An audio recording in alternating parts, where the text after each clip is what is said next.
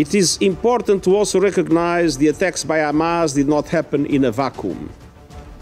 The Palestinian people have been subjected to 56 years of suffocating occupation. They have seen their land steadily devoured by settlements and plagued by violence, their economy stifled, their people displaced, and their homes demolished. Their hopes for a political solution to their plight have been vanishing.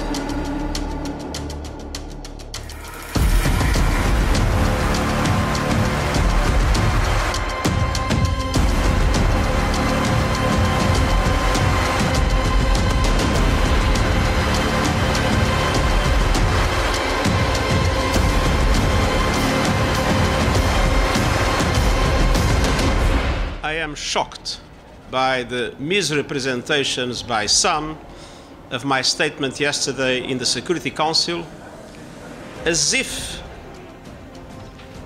I was justifying acts of terror by Hamas.